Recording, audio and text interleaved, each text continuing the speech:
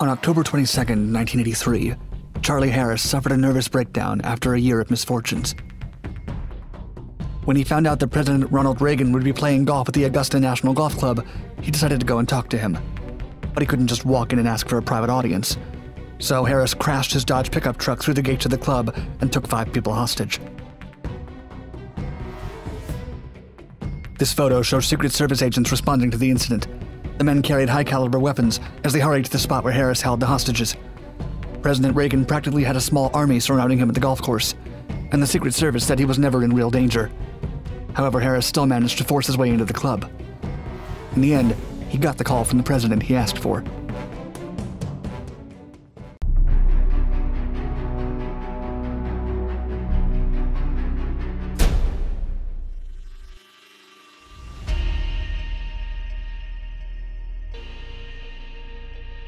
"45-year-old Charlie Harris faced several tragedies in 1983. His sick father had died at the beginning of the year, and his marriage was falling apart. At the same time, he lost his job at a local paper mill where he had worked for 23 years. Harris resorted to drinking to cope with his troubles. On the morning of the incident, October 22, 1983, he drove past the Augusta National Golf Club in Georgia. Several peace officers were guarding the place, which meant someone important was inside. The county deputy, who was Harris's acquaintance, told him that President Ronald Reagan was there playing golf. Harris then went home. As he began pouring himself a drink, he heard the news of a massive layoff at U.S. Steel caused by a loss of business due to foreign-made steel. This was the last straw for the man. In his drunken state, it suddenly seemed easy to drive back to the golf club and find President Reagan to give him a piece of his mind. After all, he had voted for him and was a big fan of his movies. Harris was familiar with the club. He'd worked there during high school and scavenged balls in its small lake. The man figured his '74 Dodge would be big enough to burst through the club's gates, protected by Secret Service agents, state troopers, helicopters, and limousines. He also hid his .38 caliber pistol under his belt, just in case.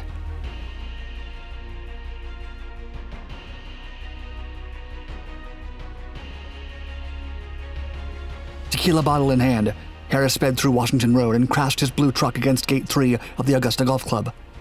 In an interview with Golf Digest, he said that action alone had caused him great worry, stating, quote, "They might have had rocket launchers to blow me back to Washington Road." Gun in hand, he descended the vehicle and put the pistol to the head of a chauffeur, Roy Sullivan. Harris forced him into the golf shop, where he held 4 other club employees and 2 White House staffers hostage. According to Chris Hardy, a golf shop clerk, the man said, quote, "I've lost my job, and I've lost my family, and my daddy's gone, and I want to talk to the president." President Reagan and the Secret Service agents were playing at the 16th hole of the golf course. This picture shows the exact moment that the agents reacted to the news of the break-in. Back then, the Secret Service carried Israeli-made Uzis. The president had survived a previous assassination attempt in 1981, so he resisted his agent's desire to whisk him off the property. Instead, he wanted to deal with the hostage situation himself. Reagan used an early model mobile phone to call the kidnapper at the pro shop where the hostages were being held. He reportedly started, quote, "This is the President of the United States. This is Ronald Reagan. I understand you want to talk to me." Harris, however, thought he was being tricked, and that the Secret Service was just playing a tape at the president. The kidnapper hung up and demanded that Reagan show up in person at the shop.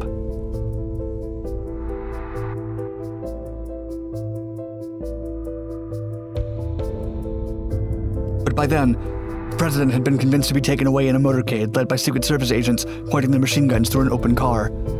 When Harris saw the motorcade pass by, he knew his chance was gone. He let the hostages go. From the interview with Golf Digest, Harris said he never intended to shoot the president, stating, quote, "If I'd wanted to kill him, I'd have driven up to him and done it. I just wanted to talk to him. I was protesting our government giving our jobs to foreign people." The man spent 5 years in state prison, charged with false imprisonment. After his release, the Secret Service monitored him for 4 years. President Reagan, meanwhile, went back to the golf club the day after the incident to finish his game. Today, the gates of the club are protected with bollards. While in prison, Harris studied the Bible and eventually became a minister. He died in 2007 and was survived by his wife, Eleanor.